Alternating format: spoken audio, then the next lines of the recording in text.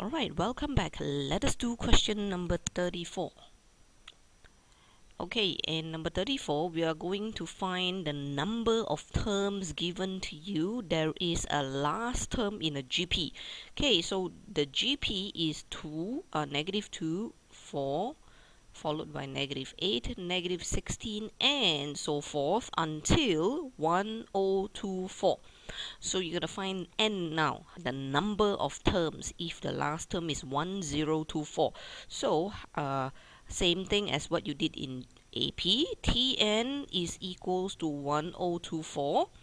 Tn is A is negative 2 and R is 4 divided by negative 2, that's a negative 2, yeah?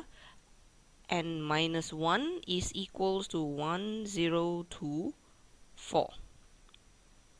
Right, so now what are you gonna do here? Okay, you can shift over your negative 2 first. You cannot do this, yeah, students. You cannot do negative 2 times negative 2 because there's a power n minus 1 here. Please remember your indices. So you have to leave this as it is and move the negative 2 over. So power n minus 1 remains. 1024 divided by negative 2 is negative 512. Okay, since they are both negative and negative, you can basically ignore them, and negative 2 and minus 1, this should be a negative 2 to the power of 9 if you test your calculator.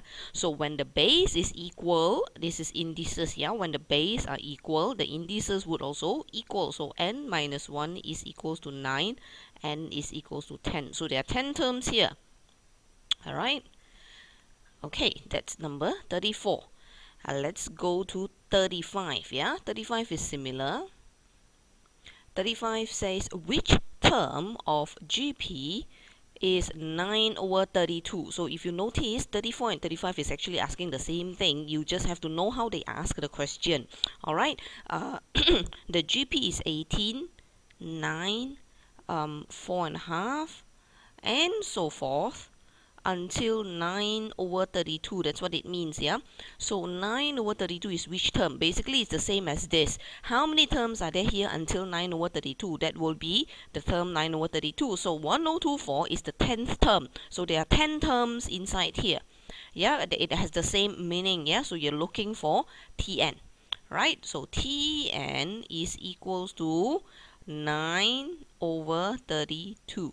So Tn is A, which is 18, R is half, yeah, 9 over 18, okay, that's half, and minus 1 is equals to 9 over 32. Okay, now shift the 18 over, the technique basically is the same, so 1 over 2, so 9 over 32 divided by 18, that's 1 over 64, and it's fairly easy.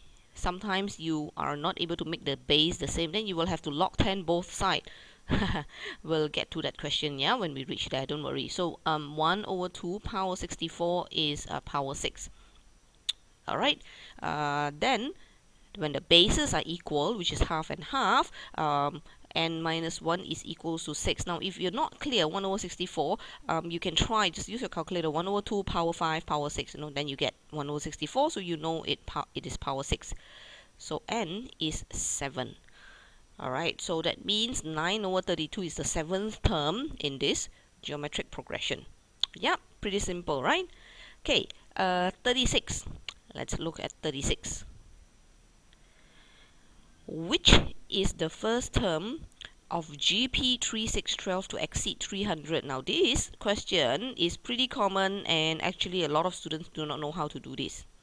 Okay, there's a GP. And it says that this GP is getting bigger and bigger, right? So you're looking for the first term that exceeds 300.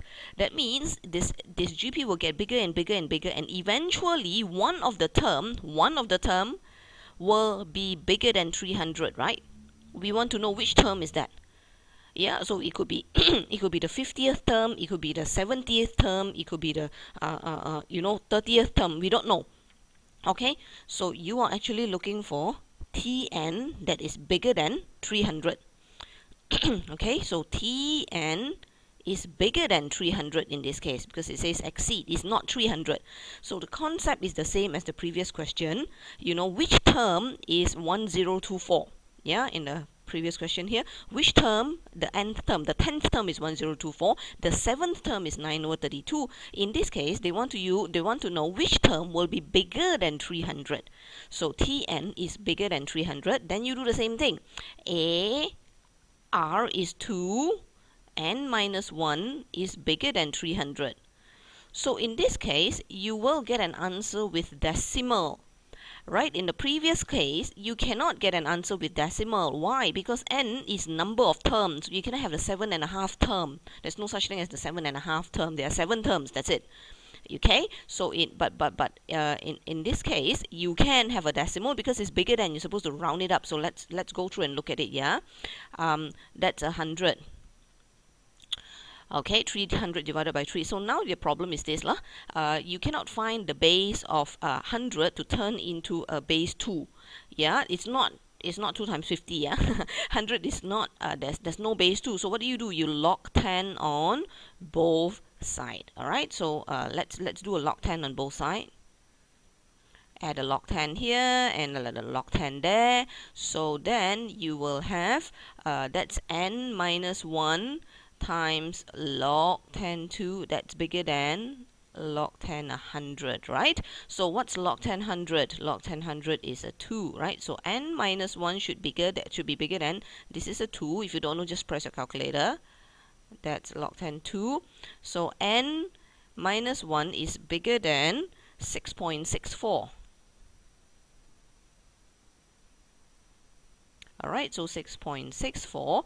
So n is bigger than 7.64. So now when you get a decimal, it's perfectly alright because they say this is not n anyway. N has to be bigger than 7.64. So therefore, n would be the nearest integer that is bigger than 7.64 is 8. Please don't go and write 9 or 10. Doesn't make sense. Yeah, the nearest integer to n that is bigger than 7.64 is 8. So that means okay, the first term in this GP that exceeds 300 would be the 8th term.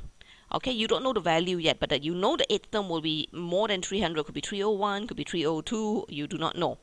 Okay, so this is the term. Now, sometimes they will ask you to find the value of this term. You know, they will ask you to find the value of the term that exceeds 300. Then you go to do T8.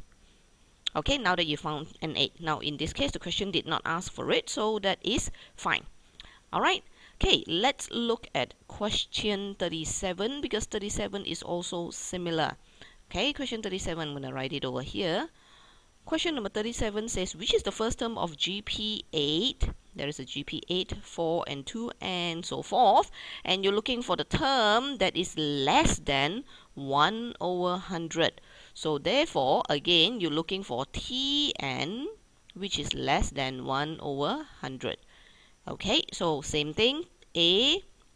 R is half. N minus 1 is less than 1 over 100. So 1 over 2, n minus 1 is less than, you do the same thing, shift the 8 over, yeah? For inequality, you do the same thing. So 1 over 100 divided by 8 is 1 over 800. Okay, so again, 800, you cannot make it into base 2, yeah? So what do? You add a log 10 to both sides.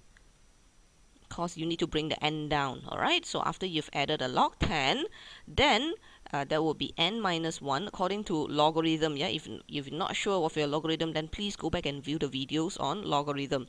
Okay, so n minus 1 log 10 half is less than log 10 1 over 800.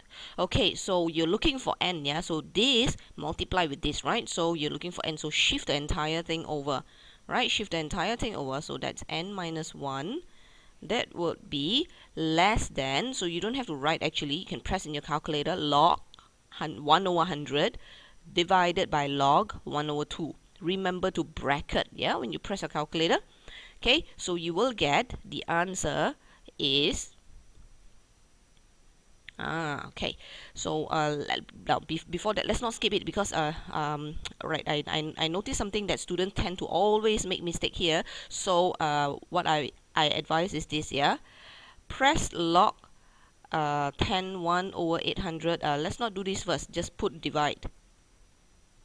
Log 10 1 over 2. Now Now, something to note here, if you press in your calculator log 10 1 over 2, you notice that you will get a negative answer. Okay, anything that is less than 1, log 10 that is less than a 1, you will get a negative. So remember, when you get a negative and you shift over, this is a division, you know, this is a multiplication, and you shift over a negative, you have to inverse the sign. So do remember to do this. And this is what a lot of students forget. Yeah, because they just shift over, because they just press log 10 half. You don't see the value, but it is actually a negative. So do take note of this. Alright, do take note of this, because if you make a mistake here with the inequality, then your answer n will be wrong. N minus 1 is bigger than, now you press your calculator, and you get a decimal of 9.645. So at the end, n would be bigger than 10.645. So can you see that if you forget to change your inequality sign, you will get less than. So then you will put 10, which is wrong, yeah? In this case, n would be 11, because n is bigger than 10.645, right? So the next nearest integer to n would be 11. But if you forget to put the inequality sign here to change it, then your n will end up to be less than 10.645, which then you say n is 10, which is wrong, yeah? So the first term for this GP that become less than 1 over 100 would be the 11th term. Okay, so that's how you answer question on terms. Now in the next video, we are going to do sum of GP, yeah, to find the sum of the first n term for GP. I will see you in the next video.